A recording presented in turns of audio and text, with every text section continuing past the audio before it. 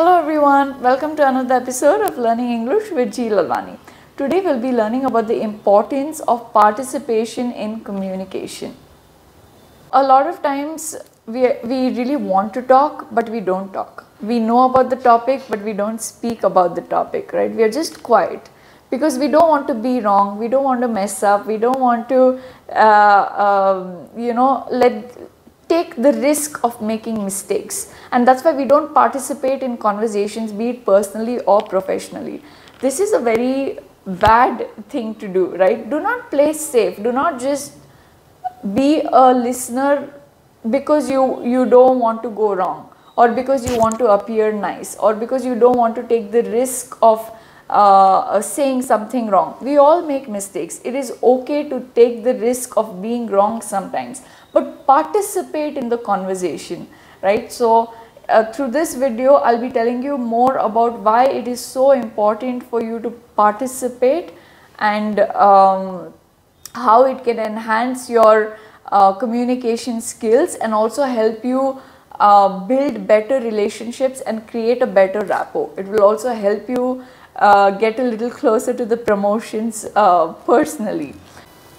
Participation is important in communication because it allows for a more collaborative and effective exchange of information.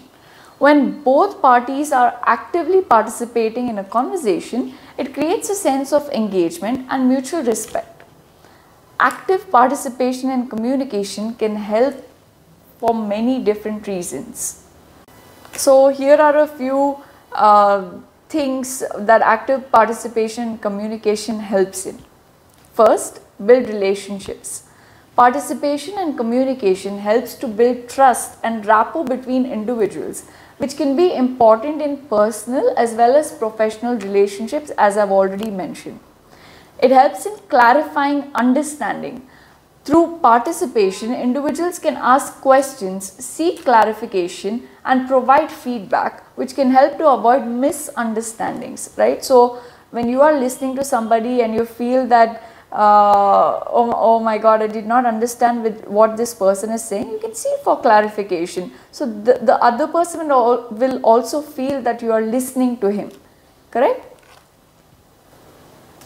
Third, generate new ideas.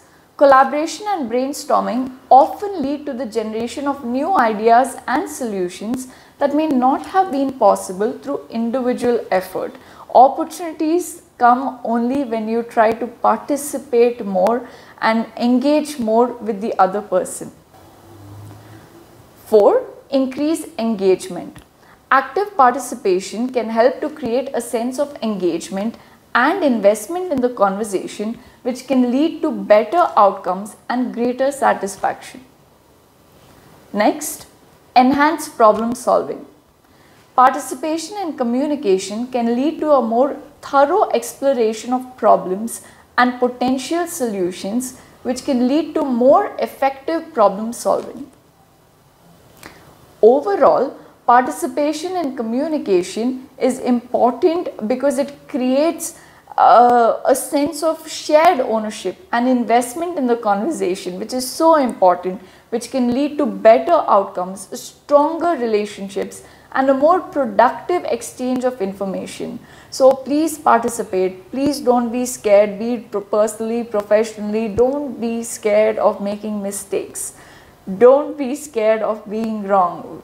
Everybody makes mistakes. See, look at me. Even after practicing for so many years, I still get stuck. I still make mistakes. So it is completely all right, right? It doesn't mean that you don't talk. It's just that with time you will get better and better and more confident through your mistakes. So please participate, engage in the conversation.